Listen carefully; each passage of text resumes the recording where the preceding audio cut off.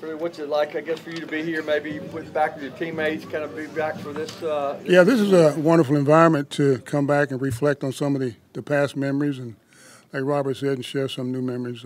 It's always a pleasure to come back. In fact, I was here, I guess, in 2013 for a ceremony in which they inducted me into the not Ring of Honor, but congratulate me the fact that I went to the Pro Football Hall of Fame, which is a great ceremony. The Adams family has always been a real great family in supporting me and my family, and I really appreciated that.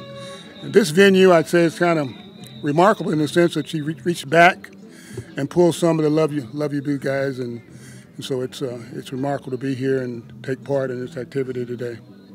Did you guys sort of feel a little bit like a lost alumni group in some respects, prior to today with the franchise moving and so forth? Well, I think we all connected. I don't think we're lost at all. I mean, the name has changed, but I think the family's still the same to a great extent. So I think we're all loved, and we appreciate that.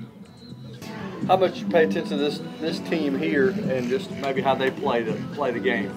Well, as far as team go, I watch them periodically. I didn't watch the last game that they played, but I think they're doing well and trying to develop. I think last year they got into the playoffs, which was a remarkable thing. And the time you in the playoffs at the end of the year is quite an accomplishment for a football team.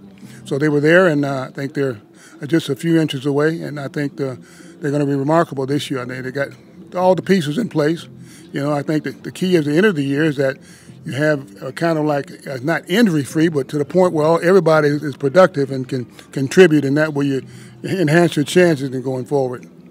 You see Derrick Henry? Yeah. I tell you, I don't know. I watched him play first time, I guess, a couple of years back, and it reminded me of a guy named Larry Zonka. Larry Zonka. I don't know if he had the hands that Henry has, but I tell you, he's a powerful runner, and it's remarkable how he breaks into that second level. And I think those defensive backs and sometimes those linebackers kind of shy away from him a little bit because his speed and his natural ability to move on down the football field.